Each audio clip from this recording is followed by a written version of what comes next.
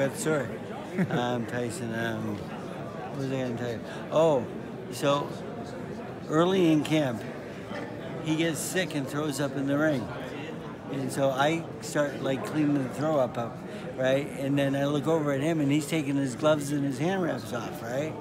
And I say, hey, what are you doing? He says, I'm finished. I says, what do you mean you finished? And he said, I just threw up. And I says, I got to show him I'm the boss, not him, right? And I mean, at some point, because like he was like boss, trying to be the boss, you know. So I says, no, we're not through. He says, well, I have no hand wraps on and I have no gloves. So I says, it doesn't matter. I said, let's go to work.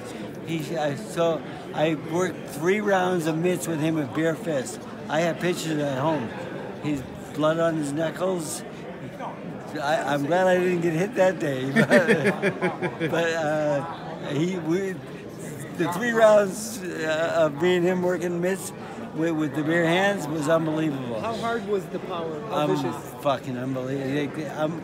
It was like, well, the next day, I think he got mad at me for that day, and he hit me a right hook. And he knocked me out in the chin. In the chin? Yeah, I didn't go down, but I didn't know where I was for a little while. Oh wow! But he got me back a little bit, but that was the day I made him work with no. It's just because like I says, you know, you can't dictate what we do here. I says, you know, I'm the leader here, and he just looked at me like I was fucking crazy. But Mike. I had some good. I like Camel Mike. I love catching him because he was so explosive, but he was always a little bit dangerous because he always like threw an extra 1 or 2 punches. That's how I got hit with the right hook. Mm-hmm. He said, that's your fault. He says, because you usually call the right hook after the left hook. I said, yeah, but I didn't this time. He said, yeah, but usually you do. I said, well, it's not my fault, it's your fault. And he just walked away. So, how hard, was he the hardest puncher you worked with? Yeah. Yeah? Like, compare, like, the power that he used.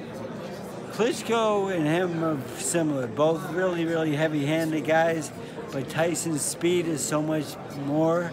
The explosion of the shot is so much faster and so forth. And he catches a lot of guys. You don't really see it coming, and that's why he's, I think, a little bit of a better puncher, even though he's a smaller person, though. When you would catch the punch, would it just go down your whole body? Like, how would your body feel?